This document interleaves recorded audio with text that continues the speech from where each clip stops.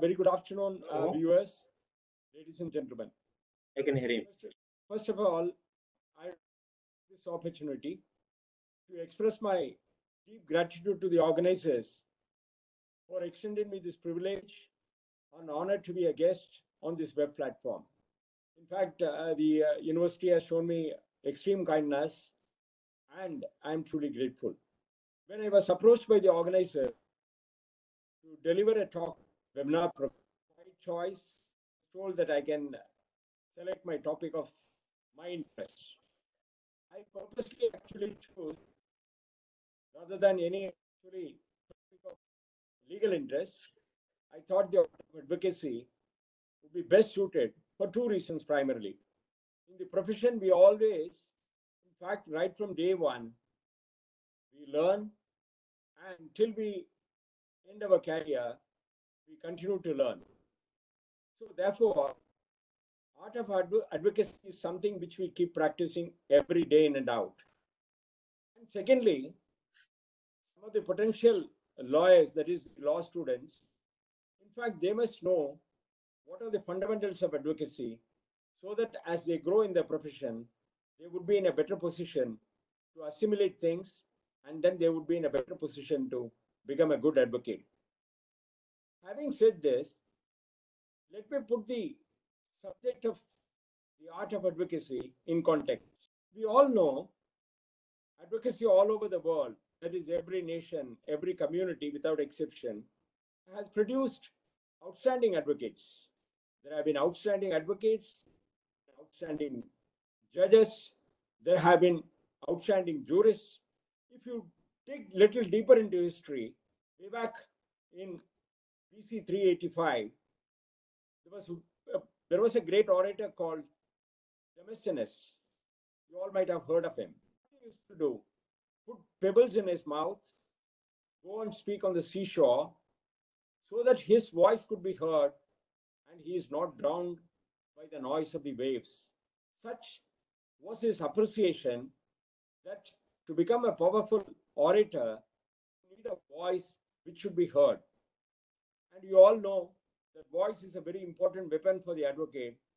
And if the weapon is lost, the voice is not heard at all. Now, having said this, let us see our own nation has produced outstanding jurists and advocates and judges. The nation, Mahatma Gandhi, the first Prime Minister, late Pandit Jawaharlal Nehru, the architect of the Indian Constitution, Dr. Ambedkar, they're all, in fact, outstanding advocates. And similarly, we had outstanding professionals. We had C.K. Daftari, the Attorney General of India, for a very number of years. We had Mr. Satilwad. Then we had Mr. Nani Palkhiwala, had Mr. Fali Nariman, and Mr. Soli Sarabji, and the current Attorney General, Mr. K.K. Venugopal. They're all legends, both past and present. The list is endless. And similarly, we talk of judges. There are outstanding judges. Justice Krishnaya, Justice P.N. Bhagavati, Justice Chandrachud. For profession of law, all these people could achieve the pinnacle of their career by sheer hard work, and they could master the art of advocacy. Now, let me actually bring forward as to what is art of advocacy would mean. It is an art, it's not a science. And when I say advocacy, if I may simply put it, actually an art of persuasion. Four important principles, which was just now mentioned, they are fundamentals to advocacy.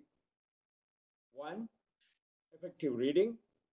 Two, effective writing. Three, effective speaking. And four, effective listening. You all must be wondering as to why the word effective is added to all these words: reading, writing, speaking, and listening. We all read books, we all read novels, we all read judgments. That may be for pleasure of reading, it could be for pleasure of knowledge, enriching oneself, or it could be an hobby. As as a lawyer, as a professional, you have to do effective reading, you have to do effective writing, you have to do effective speaking, and you have to be effective in listening as well. Because I will shortly actually take on each one of them. It carries a lot of meaning. And coming back to art of advocacy, I would like to actually quote what our Supreme Court said way back about 3 decades back in P.N. Ishwara Iyer and others versus Registrar Supreme Court of India. This is reported in 1980, Volume 4, SEC, page 680. I quote in para 29A at page 692, what Supreme Court says about advocacy, art of advocacy. Experience has shown that at all levels, the bar through the spoken word and the written brief has aided the process of judicial justice. Justicing is an art, even as advocacy is an art. Happy interaction between the two makes for the functional fulfillment of the court system. Again in para 37, I quote, our judicial culture nourishes oral advocacy and public hearing, since secret celebrations and cabal deliberations are ordinarily anithma. Speaking generally, oral advocacy is a decisive art in promoting justice. The bench cannot dispense with the bar. In our system of advocacy, advocacy becomes functional when presented viva voce and is enfeeble if presented in muted print, unquote. So therefore, the Supreme Court has recognized that the art of advocacy, along with justicing, are the fundamentals in the administration of justice. Now, I said that there are 4 fundamentals: effective speaking, effective listening, effective reading, and effective writing. When we talk of reading and writing, what an advocate actually does, he sits with his client, he understands the grievance that the client has, and starts reducing it into a form of writing. Actually, listen to a client, you are actually gathering the facts as to what the client is putting forward. So therefore, the first thing that you require when you actually begin your practice, or even during the course of your practice, that you have to be a complete master of the facts. That you can get it only from your client, whether in the form of oral presentation or in the form of the documents that the client has provided to you. You actually go through them and try and master the facts. Then thereafter you decide what is the relief through a court of law that you can actually get for your client, and also who are the parties against whom actually the suit or the petition is to be filed. Then also there is something known as, you all would have heard, a cause of action. Now, you collect all this material, make up a case, and then present it before a court of law in the form of pleadings. You put in facts, you put in documents, you put in grounds, the legal grounds through which actually you want the relief to be given to a client, and then you have prayer, and then you have cause of action. So pleading forms the first essential part of advocacy. So far as the pleadings are concerned, one thing you always bear in mind, the documents are going to be the foundation of the case. So therefore, any mistake that you commit or anything which you overlook can be very, very costly and detrimental at a later point of time. Because one thing you always remember, the same brief or the same case, which when it is filed in the court, is also available with the opponent, is available to the opposite counsel. He also reads the same brief. You are also reading the same brief.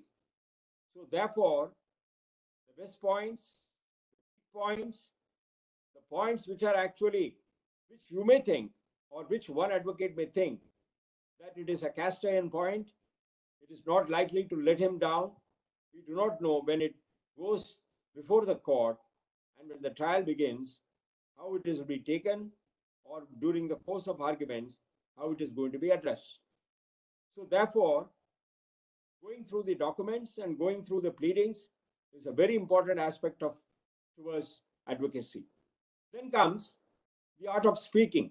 Now, when I say art of speaking, it's very important, whether it is a civil case or a criminal case, whatever it may be. The advocate is acting for his client. So therefore, advocate has a dual role. One, towards the court, and second, more importantly, towards his client. Because undoubtedly, the advocate has a huge responsibility because he has to advance the case of his client. However unpopular it may be, the best way that you actually present, then only you can actually hope to get some relief from the court. So therefore, the all important aspect of actually knowing the facts, then your duty towards the court and also duty towards the client, both have to be balanced. Now here, let me actually touch upon the aspect of institutional respect. Now, we all as lawyers, and tomorrow actually the students who are on the threshold of getting into the profession, you all actually would come to know there is a mutual give and take, in the sense that you have to respect the court, you have to respect the judge, and the judge also respects the advocate. Something like a chariot where both the wheels have to go together. Then only you would be in a position to put the case of your client in the best possible manner that one can actually think of. Ultimately, the judge is master of the ceremonies. Whatever we are going to actually place it before and countered by the other side, the judge is ultimately going to go through both and then eventually will give a judgment both on facts and law.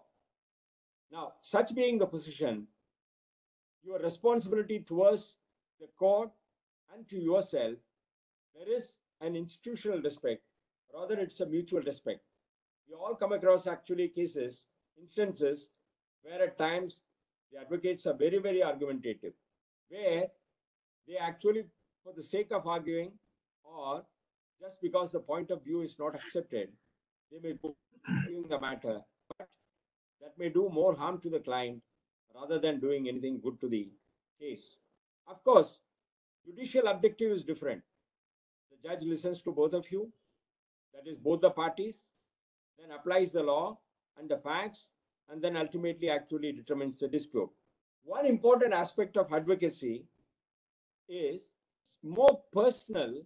It is the individual skill of the advocate with the different techniques that one actually laces up, consistent with the character and personality with which we have been brought up.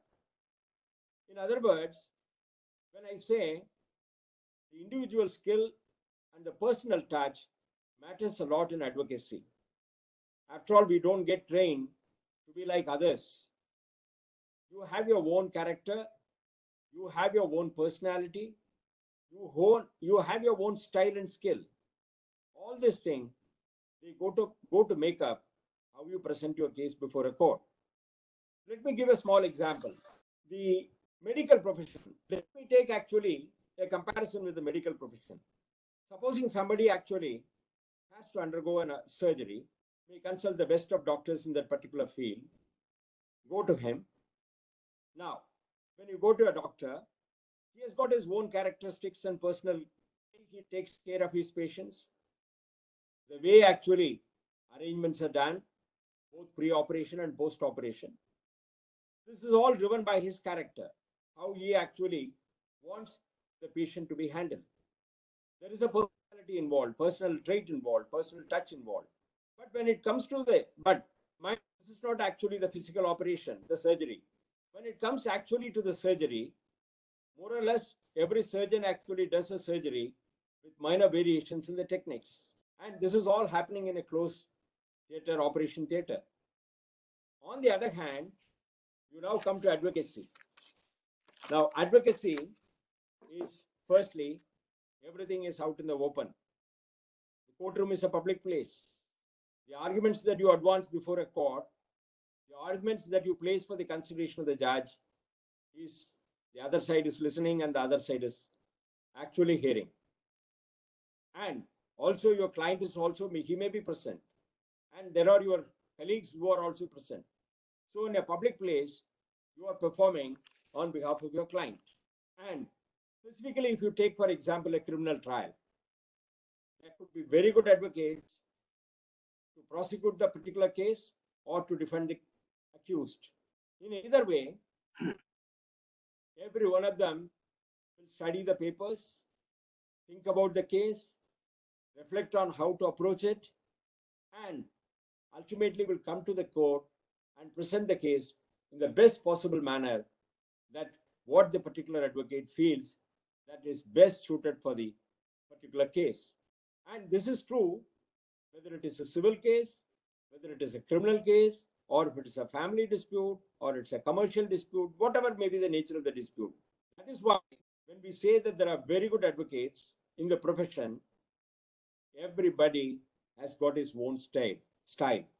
Every advocate case differently from others, because that may be his trademark. Now, to begin with, when I talk of actually effective art of advocacy, the first thing is, as I said, that the advocate ought to be comfortable with his own way of doing things. Now, if you have personality of your own, you have your own style and attitude, how to deal with this, not only deal with the case, but also deal with the witnesses whom you are going to actually examine or cross-examine, how you are going to actually present your case before the judge, how you deal with the judge. These are all reflective of the personality and the character. So therefore, your own trait and a character plays a very, very important role in advocacy. And by the way, every advocate, whoever I have come across, has a particular style of opening the case, presenting the case, and then, as things go on, develops the case for the consideration of the judge. All these things, as I said earlier also, they're all done in public, that is in a public place. So your client may be watching, your colleagues are watching, and when your colleagues watch, they know what professional blunder is being committed in case if one commits a blunder. These are all very, very important points one should be conscious of when you actually present your case. Then, courtroom. It is not that everything is constant. It's a fast-pacing world. It's a fast-moving world. As things actually unfold, suddenly you think that you are the best of the case. You may be caught in questions which one may be find it difficult to answer at that point of time. So therefore, what we do as an advocate, we have to actually, when preparing, we have to think of the best points. We have to think of the bad points, and we have to think of the points which the other side may put across, questions which the judge may throw at us. Now, all these issues have to be given very, very deep considerations when we prepare the case. You have to master the facts. There is no quarrel about that. One has to be absolutely sure about the facts. Then, about the law, you have to actually do your research. You have to actually know as to what is the law, what is the statute law, or what is the judge-made law, what is the law on this issue. Everything one has to be absolutely thorough. I have seen even the senior advocates and the best of advocates always read the Bar Acts, the Constitution, even when they know that this is the particular provision and they are actually sure about it. But even then, they never actually mind touching the book, again reading. You read it once, you read it second time, a different interpretation, a different impression you may gather. Similarly, over a period of time, when you keep reading the same section, the same provision, you come across ideas, you come across arguments, you come across logical reasoning that automatically flow from you. So therefore, a deep reading is essential, and it has to be an effective reading. And in the court, as I said, you have to anticipate the improbables, what is going to be thrown at you. When you actually grow in the profession, become senior advocates, and you have actually sufficient experience, always one can say one can foresee as what is going to come. And that is what the art of advocacy is. Best of advocates, they respect this, they understand the imperative of the moment, they are all alert to the needs, and they are flexible to change the momentum of the case the moment actually they feel that something is being thrown at them. You never quite know what answer you will give at that point of time, or the way in which the particular piece of evidence is sought to be interpreted by the other side or by the judge. Now, anticipating all these improbables, unable to predict as to what form that improbability will take. Now, all these things, of course, will come over a period of time with experience. Now, let me give an example, a little away from actually the profession of advocacy. I will give you a small example from the history, would demonstrate as what persuasiveness, that is art of persuasion, is. We all know that the Second World War was fought. Germany had annexed most of Europe, and they were actually ruling the rose. The Allied, they were having a serious time. They were having a very, very tough time trying to free Europe of the Nazi rule. Now, when the Battle of Normandy was launched, I am actually going to say what actually was told by the Chief Justice of England and Wales in one of the lectures that Lordship actually delivered at the Singapore Law Academy. Now, when the Battle of Normandy was, there were three different commanders. Now, the first commander actually said to the troops, remember, one thing was common at that time. That is, when the troops were launched, they had one thing in common, that was the fear and the apprehension that anything can happen. In such a scenario, the first commander told his troops, I quote, look to the left of you, look to the right of you.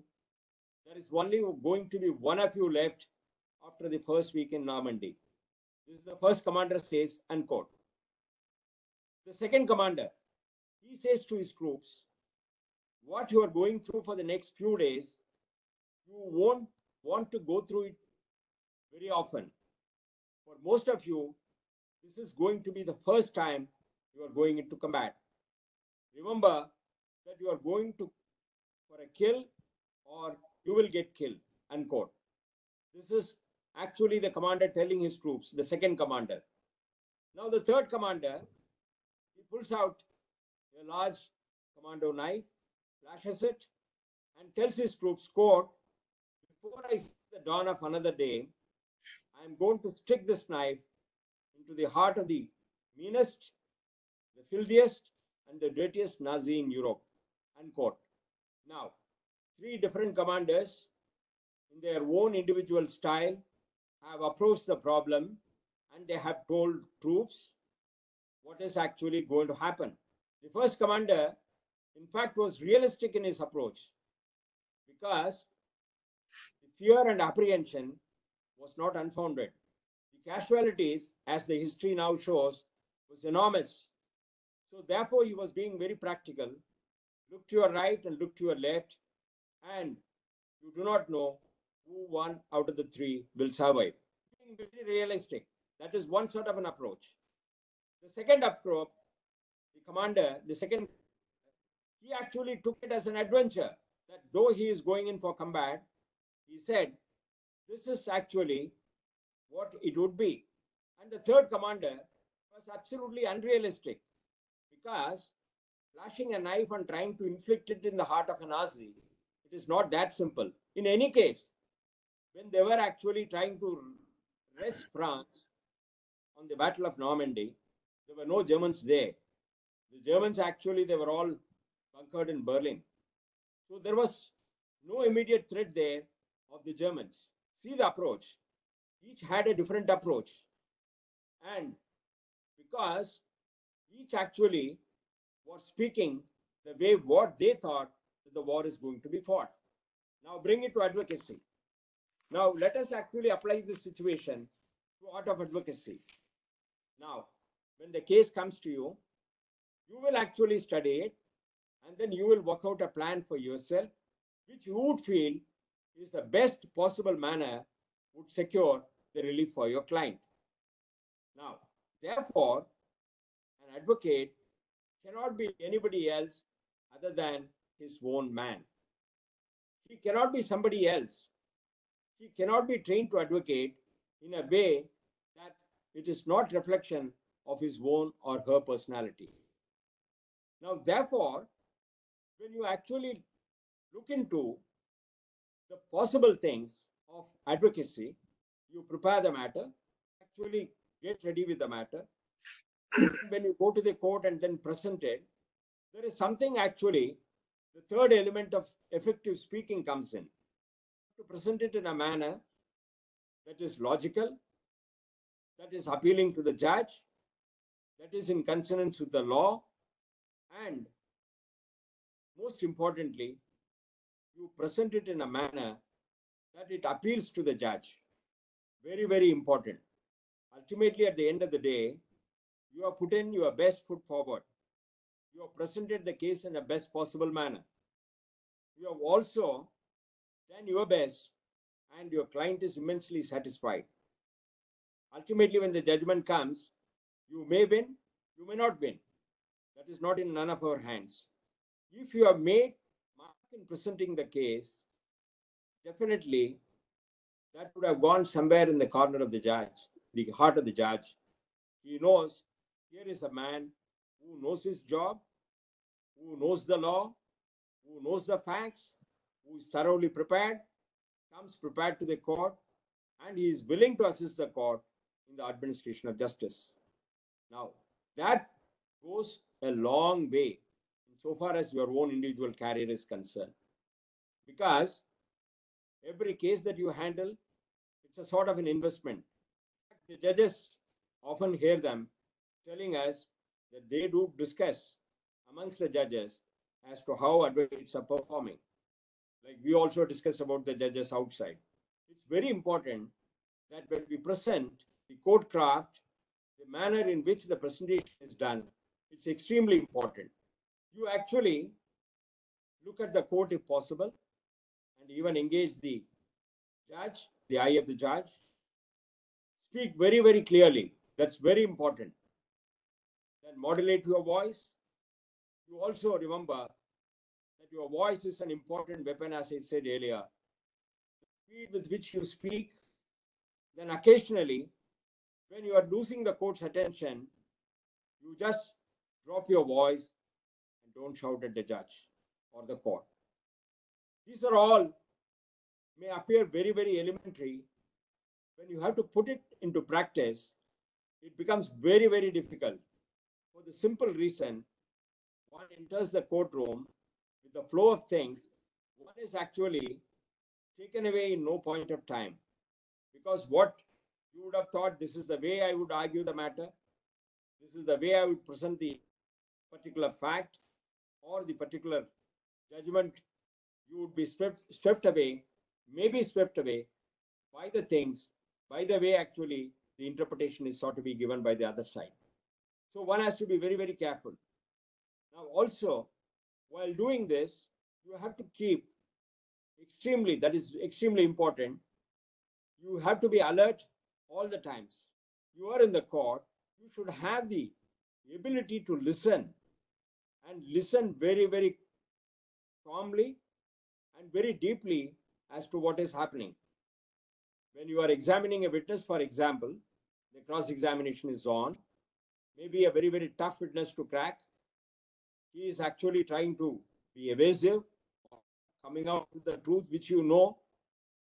When you are cross-examining him, don't actually, without knowing what is the effect which it will produce. It's very important. Because if it is a very hard nut to crack, be of any help to you so far as putting the case is concerned. But at the same time, whenever the witness is under cross-examination, you give a pass at the appropriate time. The witness automatically, maybe in his exuberance, to actually give some sort of an explanation, may come out with something where would lie the answer. So therefore, it's very important that one has to be extremely attentive in courts. Similarly, we should not be buried deeply into the books in the court. We have to observe as to what is happening around. The other side may be arguing. The judge may be putting questions after questions. At some point of time, the other side may not be in a position to readily answer as to what is actually being put to him. It's very important. That means that's a point which the judge is going to ask you also an answer on the same issue. Therefore, what the judge is speaking, what the witness is speaking, and what the other side is speaking, it's very all important. It's all important because unless and until you are attentive in the courts or attentive to what is happening around, we will miss a very big opportunity to shape up the presentation of facts that which otherwise we might think that it is actually in my kitty. It doesn't happen that way. So therefore, it is also very important that we need to be very, very attentive. As I said, apart from being attentive, it's also important that one has to listen as to what is actually being said. Practice, definitely, you will not miss the important aspects or the important moments of the case. And again, this all comes over a period of time, learned by experience. Never actually forget to give a pass. If you have a good, slightly complex legal point, many a time it happens. The case facts may be very good, but law may be extremely tough. It may be against you. So you will have to develop the proposition in support of your case. And when you do that, we may be actually treading into a very, very complex area. So therefore, when you are advancing, you actually allow time to the judge to think as to what you are actually putting across for the consideration of the judge. This is again very important. Let it sink in the mind of the judge. Otherwise, you don't give him actually time to work. Don't give the judge to mull over. Keep on repeating as to what you are actually placing for consideration may not actually go down very well, and the proposition or the law point which actually you want to actually put across may not even sink in the mind of the judge. Therefore, the pass very often is very important. And similarly, that goes for the witness also. As I said, if you give a pass when the witness is under examination, unwittingly, he may actually come out with something which may help your case. So therefore, giving a pass while you are actually speaking in the court is again very important. These are all various attributes of advocacy. Let me give an example again as to what Justice Gore had said before the Singapore Law Academy. One of the great advocates in those days was an Irishman called James Cavan. Now, he was appearing before Lord Denning. All of us actually heard of this name. An outstanding judge in the Court of Appeals. On an absolutely hopeless case of a tenant, James was actually facing for consideration of Lord Denning. And he knew, actually, heart of heart, he knew that the law is now in his favor. It was loaded against the tenant and it was in favor of the landlord. But nevertheless, he was giving a big shot. Actually, he was having a shot at it.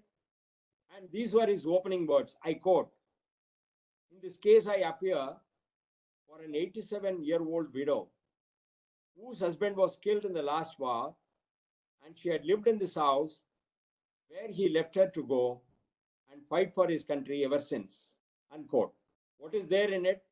87 years old, husband had gone for war, he died, and he had left the house for her and where she is living. Lord Denning very rightly actually replied, "Come on, Mr. Cummin, this is a court of law and not a court of sympathy." Now, the Irish advocate, Mr. James, would have immediately reacted. He did not. He gave a long pause. He did not break into the silence. After some time, the Denning actually filled the gap. Lord Denning She said, I quote, how old did you say this poor old widow was? That was fabulous advocacy because James did not rush through. He did not actually force his way through, because if he had said something, maybe it might not have clicked. That past allowed Lord Denning to think as to actually whom, after all, few months, few more years, this lady is going to live. So therefore, he gave the order in favor of Advocate James. This is again a very, very subtle advocacy. On the other hand, let me give another example. When we go to actually to the courts, we are all pumped up. We know that we have actually a cast iron case. We have actually the case in the fist, in our bag, the order is there, because no way actually we can be found fault with. And we may actually commit the biggest blunder. Like, for example, one of the advocates, I've read it somewhere, he always used to tell the judge that, look, there are 3 points I want to argue, which is arguable. 2, the point which is not arguable. And 3rd, it is overwhelming. So obviously, the judge, in fact, reacted, please tell me the point which is overwhelming. You don't have to do much of labor. And you know what the reply of the advocate was? He said, that is for you to find out. Maybe he thinks that he has outsmarted the judge, but in effect, it was very bad advocacy. It is only nothing but a story. He has not actually put forward what his overwhelming point is.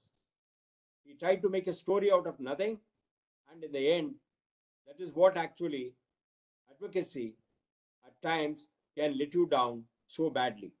When we are actually talking about advocacy, we need to, as I said, very clear about the facts, very clear about the law, very clear about how to present the matter before the judge, how to be attentive in a court, when to give a pass, when to listen, and always keep listening to what is happening around. These are all certain traits nobody can miss. And also expect the unexpected. That's very important. There's a famous senior advocate, Janak Das. He practices in the Bombay High Court. I happened to read one of the anecdotes which he had actually mentioned in his lecture to the young lawyers, General Mr. when he was practicing in Bombay. It was a case about an environmental clearance required for a building. It was something which actually troublesome for them, in the sense the building had certain heritage value. So therefore, there was a problem of getting environmental clearance. Of course, they succeeded in the Bombay High Court. The matter actually traveled to the Supreme Court. Senior advocate Dwarka Das was assisting Mr. Ghulam Vahanpati. And on the other side, Mr. Fali Nariman was appearing. This is what actually has been disclosed by Mr. Dwarka Das. Mr. Fali Nariman was to have a conference, as he learned later, but for whatever reasons, that conference never materialized. So therefore, they just met an half an hour or maybe a little more before the court was to begin. These people did not expect was, they were all talking about the building, they were all talking about the heritage value, the judgment that the Bombay High Court has delivered. All these things were fine. Mr. Fali Nariman had a fantastic actually game plan.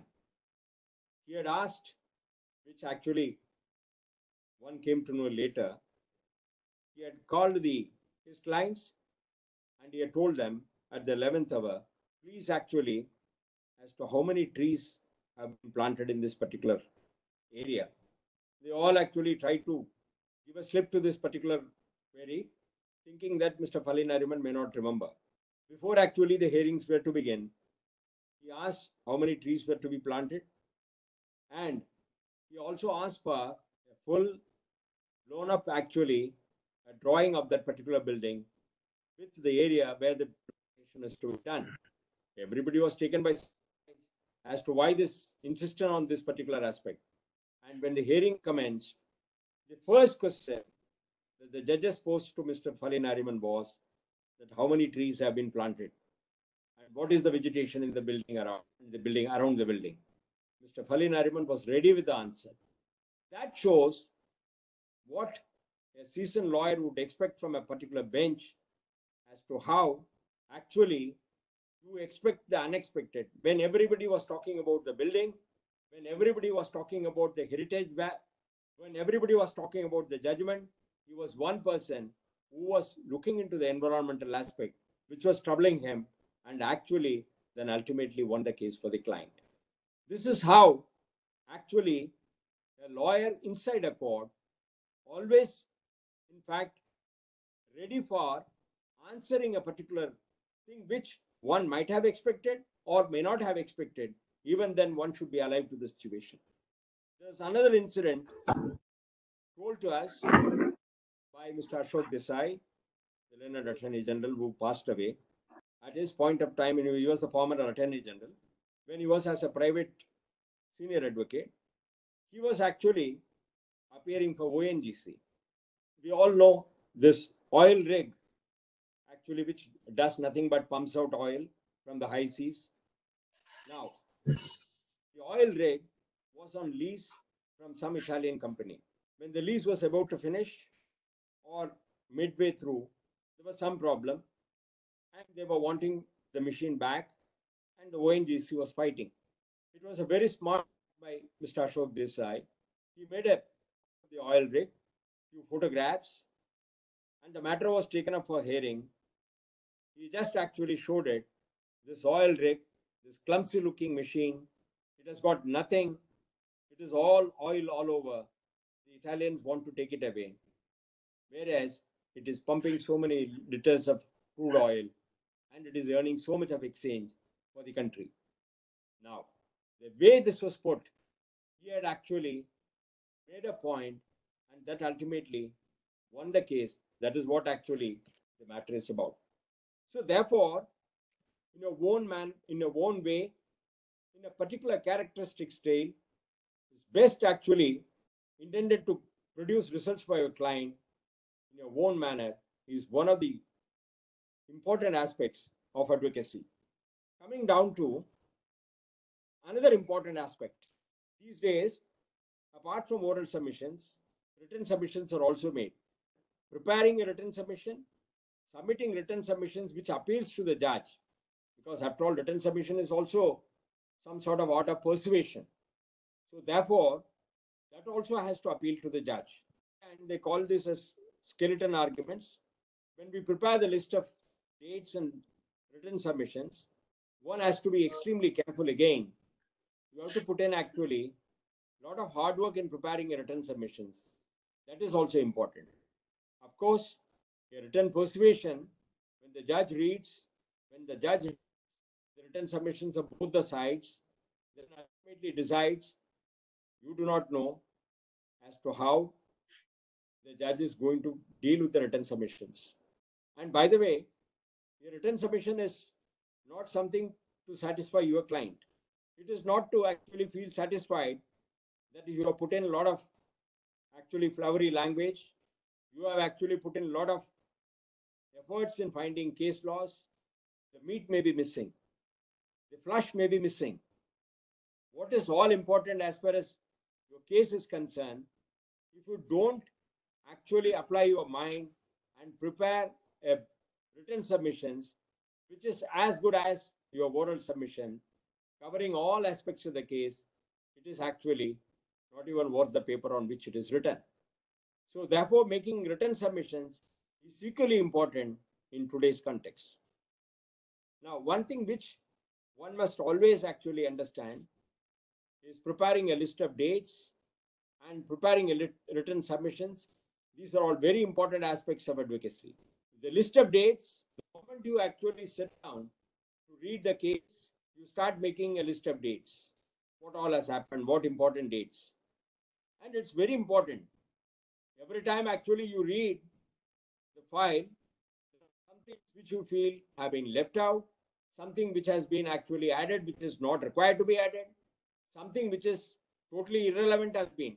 So you keep on pruning that list of dates And ultimately, when the times come from arguing the matter, you prepare a list of dates from which you will be able to actually take the judge through the important facets of the case, important aspects, important facts, important documents, and a proper list of dates is made. In fact, that makes the job of the judge also very easy rather than actually wading into the details of so many dates and events, and it provides a clear, crisp events which will facilitate in actually getting an order in your favor. And that goes similarly for written submissions. You put in the same amount of labor that you put in for preparing the oral submissions. When you are in the court, when you are arguing a matter, you know the way actually you put across a particular point with logic, reasoning, law, supported by your judgments. The same way, when you prepare the written submissions, of course, in a concise form, you put in the same amount of labor for preparing the written submissions. But one thing one has to be very, very clear. Just because you are making a written submissions, you should not actually feel handicapped in advancing oral submissions. If you lay too much of emphasis on written submissions, since I am giving a written submissions, therefore, there is no need to argue the matter orally. It will actually kill the advocacy skills. Oral advocacy is as important as written submissions submitted. So therefore, always remember this, that when you make written submissions to help the judge in adjudicating the matter, at the same time, of course, written submissions are submitted towards the end. Oral submissions, one should not forget, because otherwise, over a period of time, it will kill the oral skills and advocacy. And also, I would like to actually emphasize one more aspect, and that aspect is, during the course of our practice, we all go through the amount of training under various seniors and very good, actually, outstanding advocates. This training is extremely important because over a period of time, what is a strong point, what is a weak point, and concentrate on your strong point, and at the same time, never forget to concentrate on the weak point that one would come across. These are all very important aspects of advocacy. This will come only over a period of time when you actually start going up in the ladder. We all may think, can deal with this case, putting all the facts that every advocate will do. Always remember, advocates and advocates, there are good advocates. I won't say bad advocates. Their advocacy, their training is imperfect, that they have not been able to present the facts or the law properly. So therefore, when you become a successful lawyer, you would have found that you are able to identify those bad points, bad facts, how to neutralize them, how to actually take care, and similarly, how to deal with the strong points on the opponent side. All these things for a period of time. But nevertheless, unless and until you get trained to spot them right from the beginning of your career, or during, as we sail through the career, that one would come across all these issues and one should be prepared to go through them. Now, what is actually important aspect that ultimately you have all this, you go through, you get trained. It's a very important aspect of advocacy, the integrity of the lawyer. That's extremely important. Rather, without professionally and personally with a top class integrity, one cannot succeed. Why I'm saying this is, integrity is not your personal integrity alone. Integrity not to mislead the court. Integrity not to actually, which are ethically wrong, which are morally wrong, trying to actually speak to the witnesses of the other side, trying to find out ways and means by which you can influence the course of administration of justice. Now, these are all certain issues one should never venture into.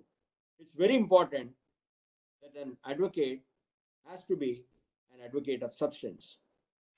Not only in preparing the case, but in terms of your personal integrity and professional integrity, both have to be top class. After all, as I said earlier, your fellow lawyers, the judges, they all keep talking about your performance, both in and out the court.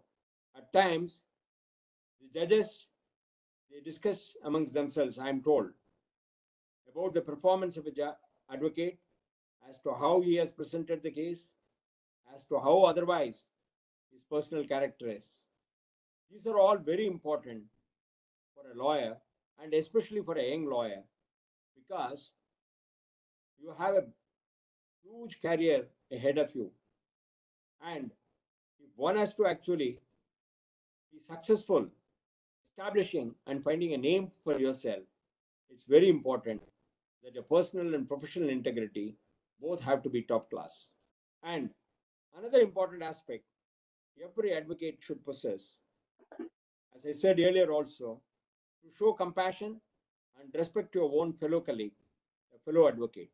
We don't have to be, just because we are competing against each other in the courtroom, we don't have to be sworn enemies outside. We have to be friendly towards each other. We have to be humane. After all, we are following a noble profession. And a noble profession is not only a noble profession in terms of nobility inside the court. Outside also, your friends, they are approaching you. When your own colleagues, you find that they are distressed, that they are in difficulty, a humane approach and a friendly approach and a warmth which you care for them outside, that is equally important.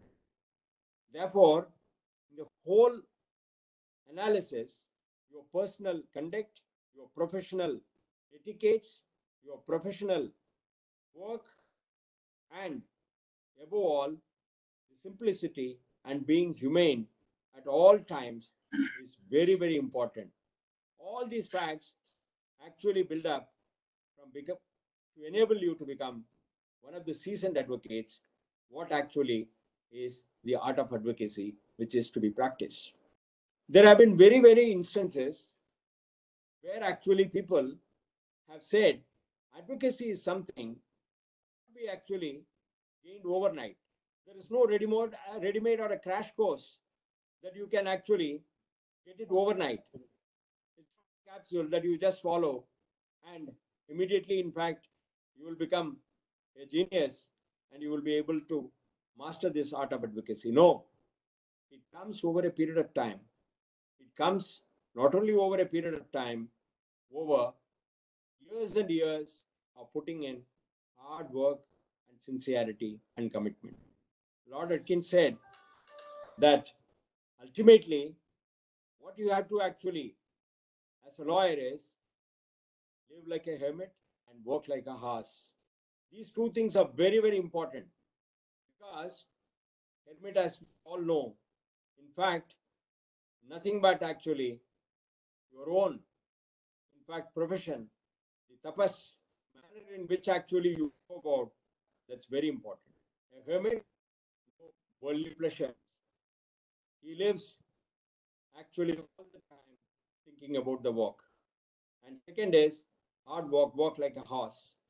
It goes without saying, the hard work is actually the answer for everything. The other day, I was also listening to Mr. Harish Salve. Actually, he was on the web platform setting out his experience before the International Court of Justice in the Kulbhushan Jadhav case. It was a very, very rich experience that he was sharing with all of us. What is the take so far as the profession is concerned? He said two things. First is hard work and commitment. There can't be an answer to this. And second and more important that he said, always remember that an advocate, as an advocate, you have to actually sell your case to the judge. You sell your ideas to the judge. You have to actually make the judge understand these are the niceties.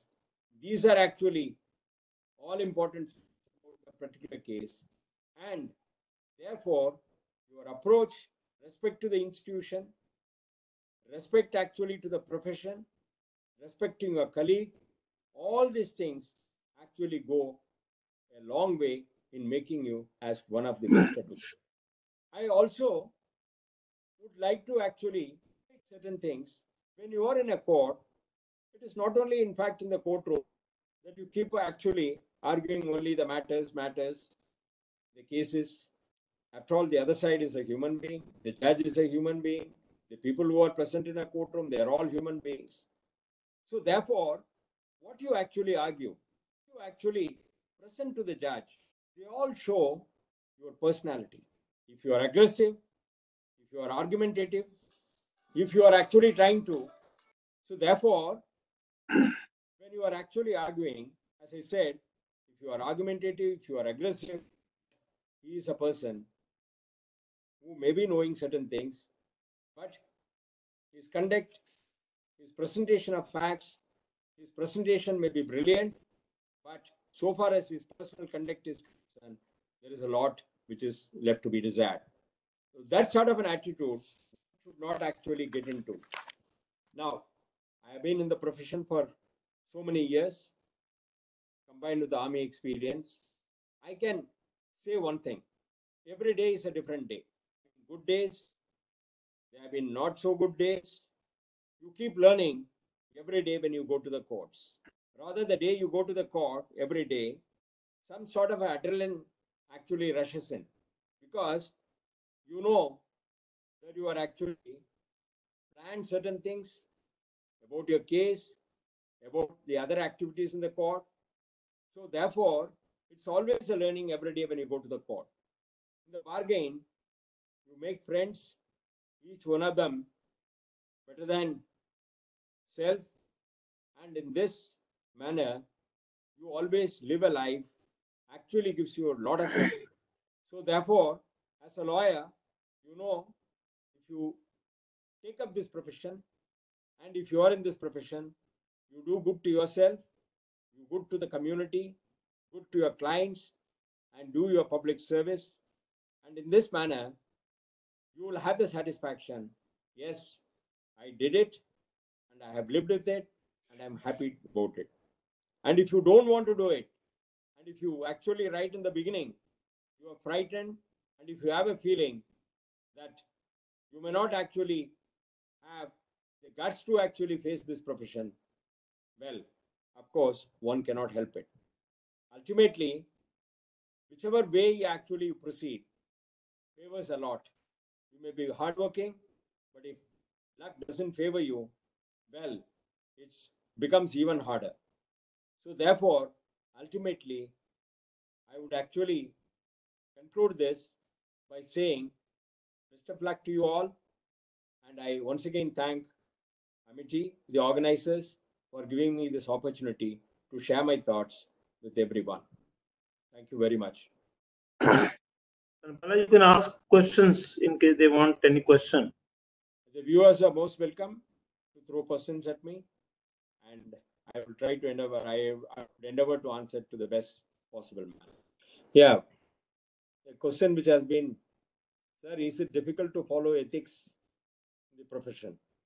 As I said, integrity is the all-important factor in the profession. Your personal integrity and professional integrity both. Ethics have to be practiced morally, legally, you can't go wrong. And ethics is important. That's why ethics is also one of the, in fact, in Advocates Act, if you see in the Bar Council of India rules that has been framed for the profession, there is a complete chapter devoted to ethics. Ethics is very important. It's an all important aspect, and come what may, it has to be practiced. Then only one can be a successful advocate. What would be your biggest takeaway from your experience? Yes, the hard work and sincerity. I am being very candid. When I resumed my practice after my stint in the army, a lot of actually drafting I did. If you have to do drafting, necessarily you have to actually do a lot of research. Drafting a pleading is not that easy. You should know the facts, you should be thorough with the facts, and also you should research on what the law is, and accordingly, you have to develop the base. As I said, drafting is very important. It is fundamental. If it is a trial court, then it's an original court, and therefore the case starts from there. If the foundation weak, then definitely the drafting, in fact, is going to have a big say. And if the foundation is strong, then it becomes very easy, even when the matter is carried in appeal. So one big takeaway that I did a lot of drafting, and which actually gave me a lot of insight, and eventually, in fact, I could actually build up on how to actually prepare your arguments. And somebody is asking a question, how to develop the drafting skills. Well, drafting skills, as I said, master the facts. That requires extensive reading. It requires extensive reading. And apart from mastering the facts, you have to actually know what the law is. As I said, the client has come to you with a problem, and you have to think in terms of what relief you can get for him. What is the fact? What is the law on the subject? What are the legal grounds on which you will be able to actually fight for him? Now, all these things come only by virtue of extensive reading. You have to actually keep on. That's why all these journals, you have to be, in fact, keep reading. Reading, you have to make it as a, not, I won't say hobby, it's actually part of your life as an advocate. How the shift will take after COVID-19? Well, excellent question. The other day, in fact, Justice Dhananjay Chandrachud, the sitting judge of the Honorable Supreme Court, he has actually said, in future, slowly we'll give way to virtual courts. That is, because of COVID-19, even today, most of the courts, they are actually conducting hearings through video conferencing. This is actually going to be a long-drawn affair. Eventually, it is possible. I am not saying that it will necessarily happen. It is possible that we have to be prepared, and we will have to become tech savvy so far as actually the presentation of cases through video conferencing is concerned. We have to prepare ourselves for it. That is one aspect of it. The other aspect, of course, like all the fields are taking a beating, even the practice of advocacy, the profession also will certainly face hard times so far as the COVID is concerned. It will only time will tell as to how it is going to actually affect this profession. Advocacy is a very long, it takes years and years. The art of advocacy won't come in just like that. Somebody is asking me a question, sir, is the art of advocacy, isn't it that just by advancing the arguments? No. As I said, the fundamentals, effective reading, effective learning, effective speaking, and effective listening, all these things comes over a period of time. There is no crash course. Your question is incomplete. I couldn't read the question. The cases are well versed. After that, there is choosing judicial services or making a career. Well, both are a part of administration of justice. Let me put it this way. A judge is one wheel of the chariot, the advocate is the other wheel. If you want to actually go in for a judicial service, yes, by all means, it gives you a very, very decent life. It gives you status. It gives you actually what I should say, that it gives you a tremendous satisfaction that you are doing a human public service. But yes, with less money as compared to a career. But career, on the other hand, is not all that rosy. It's not a bed of roses. Even actually making a beginning itself is so tough. Even sustaining is also so tough, because the clients are very, very choosy. Therefore, even if you take law as a career, it's very difficult to sustain in the profession. So therefore, you have a lot of challenges. Some of the proceedings as I couldn't see the complete question. Okay, I think Kalambala, we have exceeded the time. I think we'll conclude it. Balasubramanian, I, on behalf of Amity Law School, Amity University, Madhya Pradesh, Gwalior, thank you very much